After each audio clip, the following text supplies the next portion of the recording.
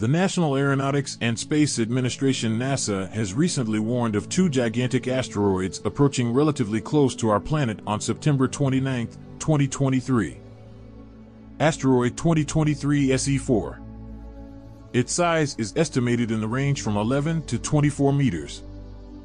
This asteroid was first discovered on September 20, 2023, and it belongs to the Easton group. It makes one orbit around the Sun in 337 days. On September 29th, at 3:15 Greenwich Mean Time, it will pass past Earth at a distance of 2.04 million kilometers at a speed of 4.6 kilometers per second. Asteroid 2023 RF9. This asteroid was first discovered on September 9, 2023, and has the size estimated in the range from 19 to 43 meters. This space rock belongs to the Apollo group, and it makes one orbit around the Sun in 704 days.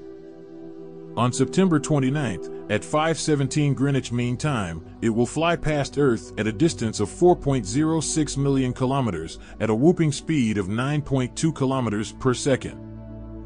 Scientists have confirmed that both these asteroids are not going to impact Earth, but they will pass relatively close by.